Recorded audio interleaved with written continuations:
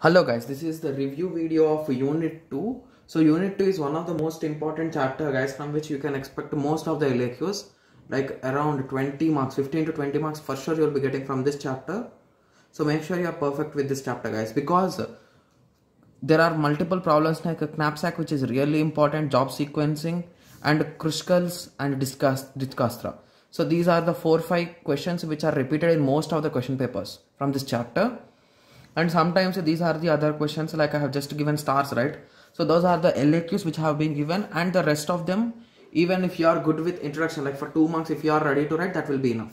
So please be perfect with these questions guys, which are I have given star marks. Like even these optimal patterns and these will also be working, but these things are not that much important when compared to the other things, because these carry the most of the important topics.